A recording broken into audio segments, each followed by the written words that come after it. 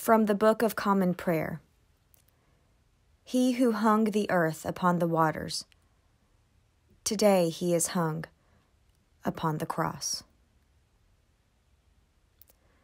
Tonight we pause for a few brief moments. We quiet our hearts. We still our minds to hear again the story of the death of our Lord. This is a difficult story to hear. It is hard for adults and children alike to know that Jesus, like many people then and now, was hurt intentionally by people with power. In this service, you will see images from late FCC member John Wing, who many years ago painted scenes from the Stations of the Cross. Scripture will accompany the paintings, followed by a brief invitation to silent prayer and reflection. Our closing prayer is a poem by the poet Jan Richardson and piano by Susie Lucas. You may find you feel pain or sadness or grief in this time of remembering. That is okay. Let yourself feel it. And at the same time, we call this day good. And we gather not to dwell in this pain, but to dream something better. To be reminded that God takes our pain and our transgressions and creates something new, creates something life-giving, something that we can be a part of. Let us pray. Come, God, be with us in our remembering. Stir our imaginations. Kindle our compassion. Grant us a deep trust in you. Amen.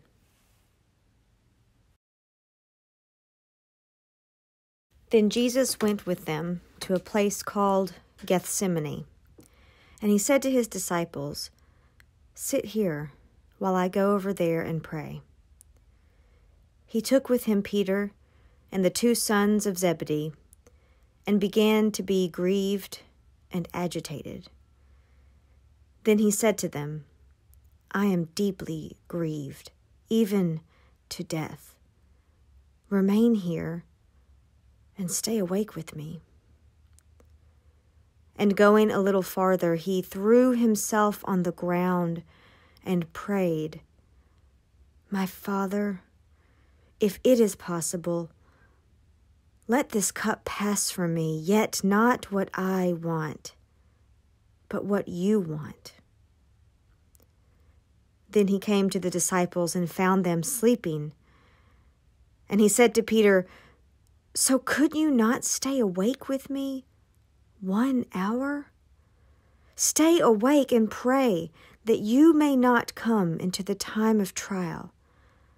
The spirit is willing, but the flesh is weak."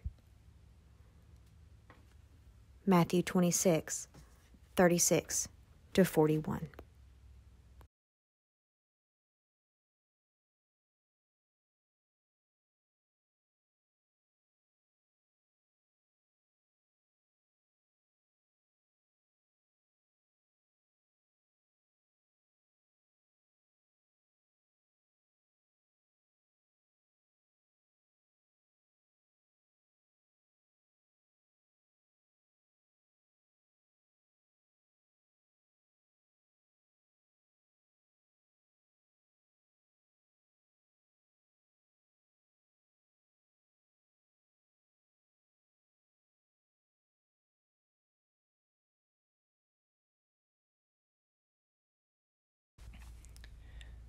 While he was still speaking, Judas, one of the 12, arrived.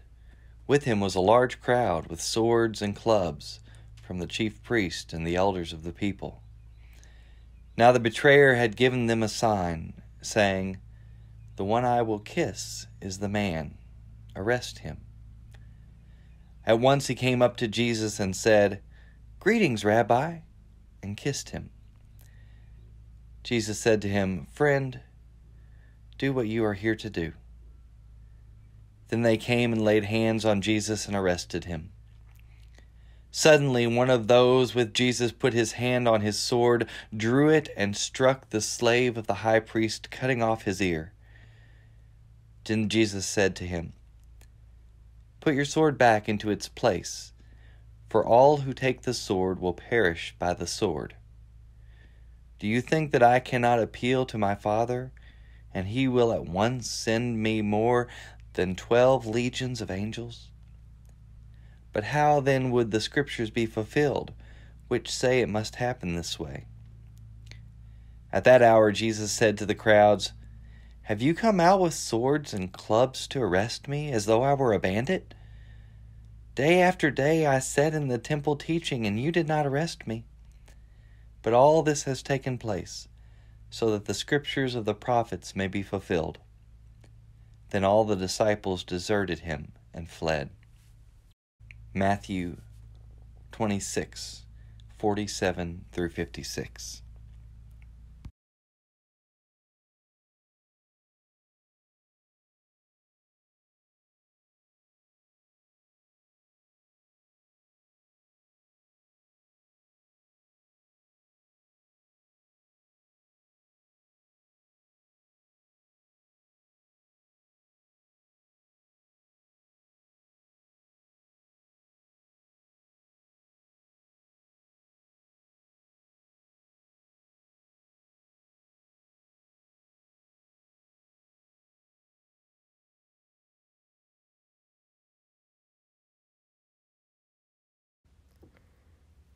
As soon as it was morning, the chief priests held a consultation with the elders and scribes and the whole council.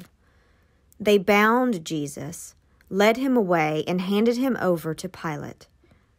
Pilate asked him, "Are you the king of the Jews?"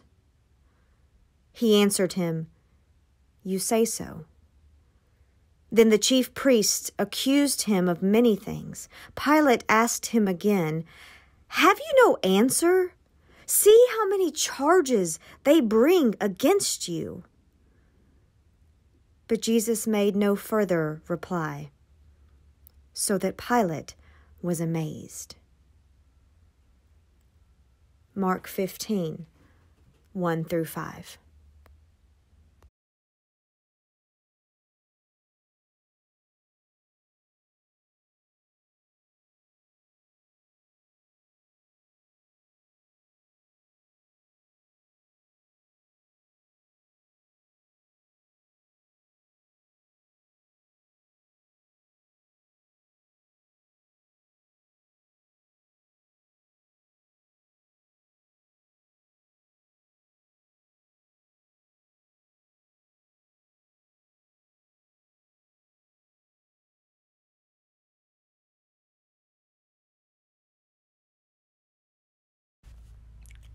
Then the soldiers led him into the courtyard of the palace, that is, the governor's headquarters.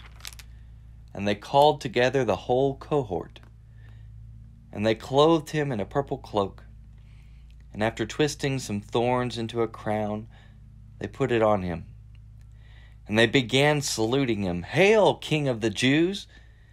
They struck his head with a reed, spat upon him, and knelt down in homage to him. After mocking him, they stripped him of the purple cloak and put his own clothes on him. Then they led him out to crucify him. Mark 15:16 through 20.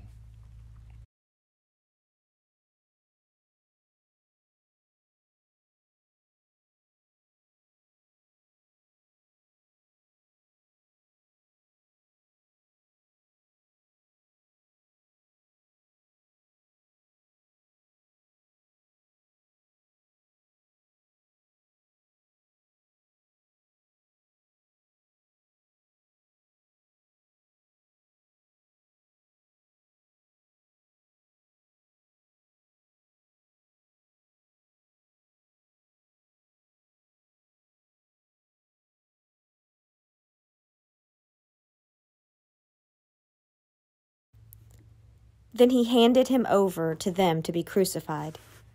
So they took Jesus, and carrying the cross by himself, he went out to what is called the place of the skull, which in Hebrew is called Golgotha.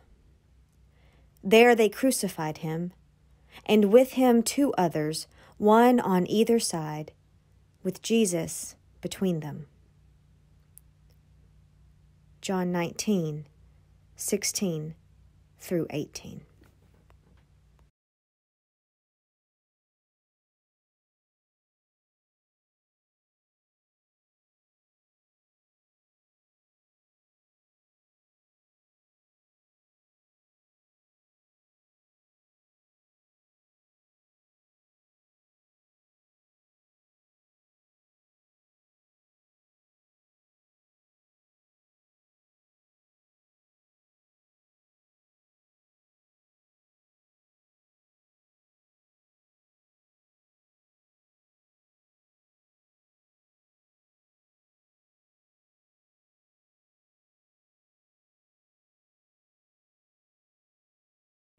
And when they had crucified him, they divided his clothes among themselves by casting lots.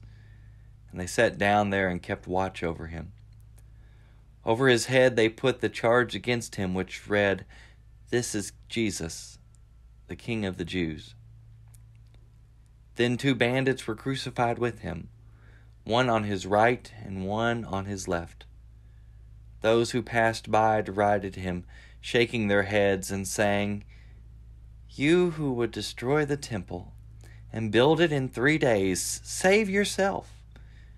If you are the Son of God, come down from the cross." Matthew 27:35-40.